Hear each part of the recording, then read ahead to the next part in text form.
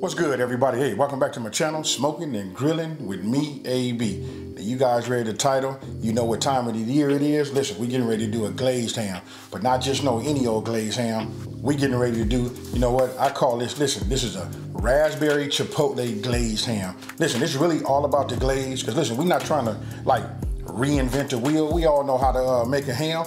And if you don't, all you gotta do is when you buy a ham, it's probably gonna already come pre-cooked. All you gotta do is peel the label off and look at the back, and it tells you how long it should be, the whole shebang. So really, it's all about putting that glaze and that presentation. And before we get ready to go over these ingredients, I'm getting ready to preheat this oven right now, because like a lot of times I forget to show it. So listen, I'm gonna start saying it like in the very, very beginning. Now, you wanna set your oven to 325 degrees. That's done. Now we're getting ready to go over these ingredients and make it happen. All right, we're getting ready to go over the ingredients. Start off by saying, listen, if you're new to my channel, you'll notice that every time I pick up, you know, any of my ingredients, you'll see the description come up on the screen, and then it'll show the quantity, and also it'll be down in the description box below.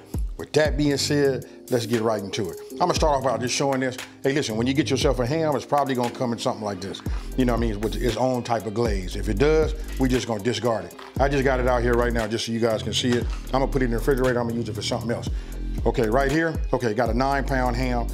Okay, so just wanna show you that. And then also, if you peel it back, the instructions is on here, you know how to make it. So, we just put that there. This is real simple. And again, listen, we're making a Raspberry Chipotle Ham Glaze. Now, I got 2 cans of this Chipotle, you know, peppers. This is an Adobo sauce, just got 2 of these. Listen, I'm using a 1/3 cup of brown sugar. All right, 1/3 cup. This right here is that Honey, you know, vinegar. You know, hey, listen, this is just a regular vinegar. I'm just showing you the brand that I use. You know, I get that sometime. And then right here, listen, for the seed, listen, this right here is the raspberry, look, red raspberry seedless. This is what you want, you guys. You want to get seedless. You don't want it with the seeds, because listen, it'll mess up your presentation. Trust me when I tell you, it's gonna be a little bit more expensive, you know, since they had to do the straining, but it's gonna be well worth it. Now, I'm gonna be using this to check my temp. This is the meat stick. You guys know that I'm a gadget person, but you want to talk about having a gadget that is truly functional. This right here has replaced everything. I'm gonna show you, I'm gonna do a video to show you guys, you know, how this works, you know, what this is all about, but you're gonna start seeing this in every one of my videos. I can't live without it. All right, got the meat stick. This is just a bridge for the Wi-Fi.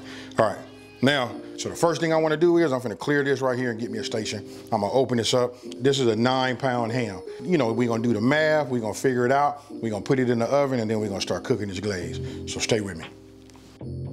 Now, once you open your ham, you know, any of the juices, it's okay to put them in your roasting pan. That's all right. And don't forget to remove, you know, that bone protector. Okay, look, got it out of the package.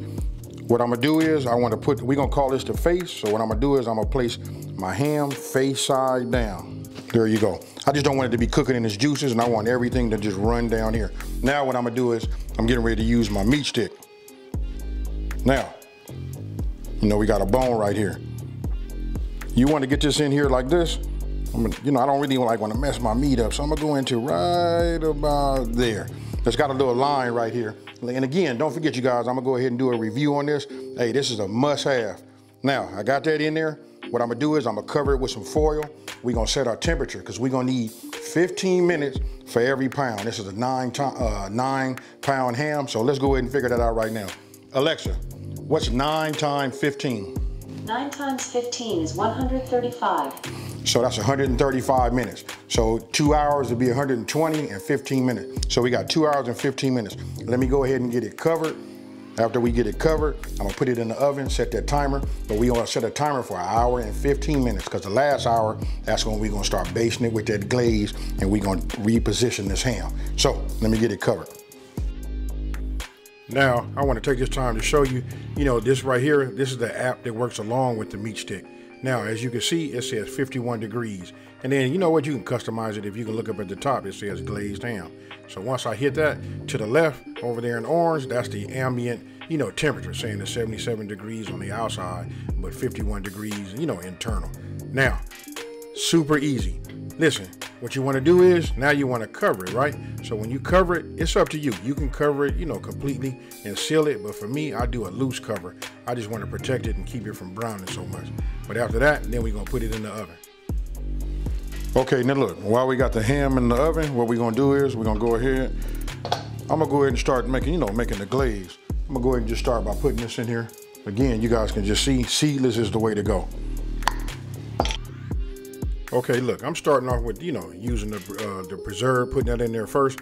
But being honest with you, everything that you have put aside, you know, to make the glaze in no particular order, just go ahead and just like dump it into the pot, and then we can hurry up and get some heat onto it. That right there is, you know, the brown sugar, and then I'm coming with the vinegar. You know, it's just like super easy.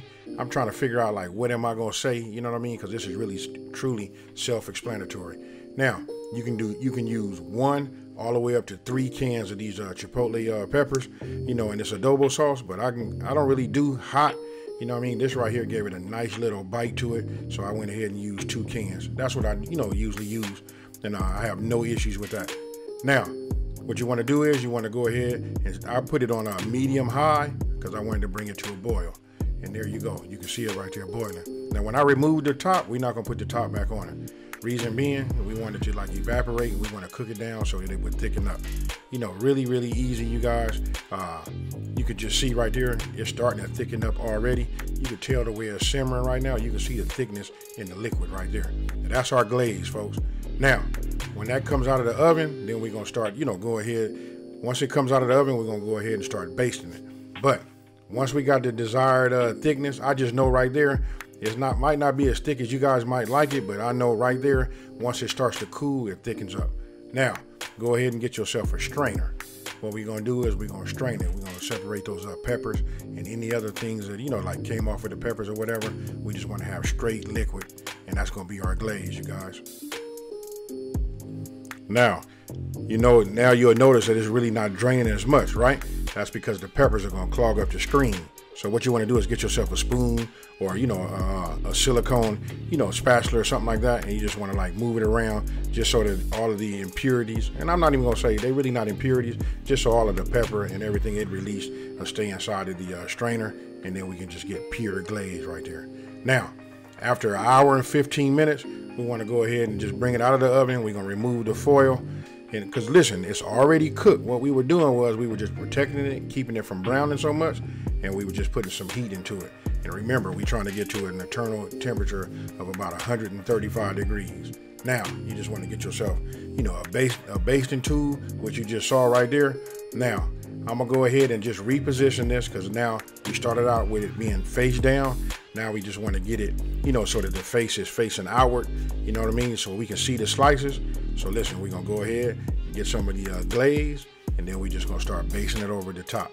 Now I'm just putting it over the top like this right now, but you're gonna watch what I do.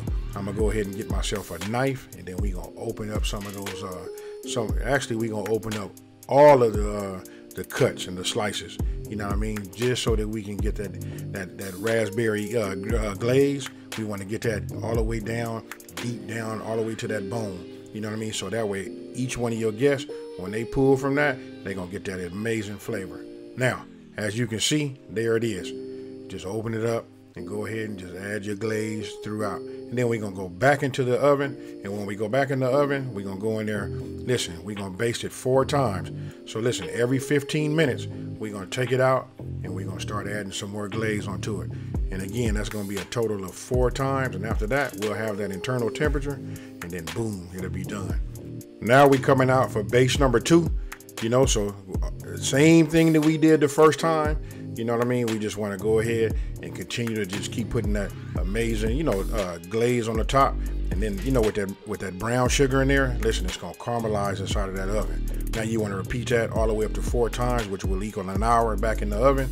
And then when you're done, this is what you got right here. And then everything that had dripped down right there, listen, that's glaze and that's good too. After I come out there last time, I like to just hit it and keep it nice and moist. Actually, I save all of that glaze. I put it in some type of a pouring dish. I make sure it stays warm, and I put that out, you know, so the guests can like pour it on any piece of ham that they have. Now, that's what you want to have. Now, if you remember in the beginning, I had that kale. It might not look the best on the back end, you know what I mean? Because I didn't really get enough.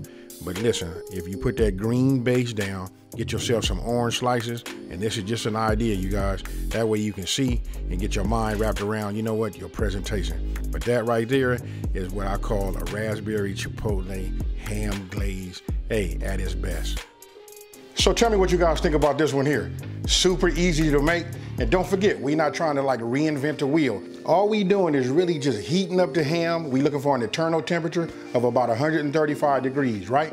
So once we achieve that, you know what, then we put it out there with that glaze on it. And you know what, just let everybody look at it. All I can tell you is like the aroma that's gonna be going around, you know, in your house or when your guests get there, and your family. Hey, listen, this is gonna be it right here. This might outshine your turkey.